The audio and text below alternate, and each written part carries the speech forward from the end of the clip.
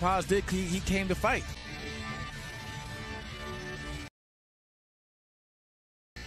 And again, like I said, it's shots like that. Even though it was on the glove, but you see just how hard he hits. You knew he was going break through the guard and start touching that chin just like that. He thought he had his hands up and he thought he was protected. Sat on that right hand. And that's incredible. Both of those right hands were partially blocked by Tapales.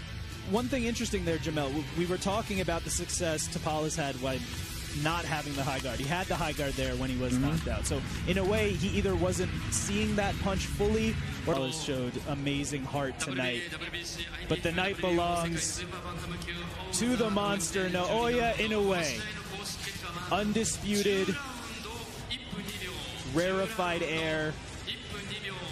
In men's boxing, he joins Terrence Crawford as the only other fighter to be undisputed in 2 weight divisions in the modern 4-belt era. And the special thing about Inoue that he did here tonight, he did this in historically quick fashion. A little over a year it took him. And this goes back to what we talked about earlier.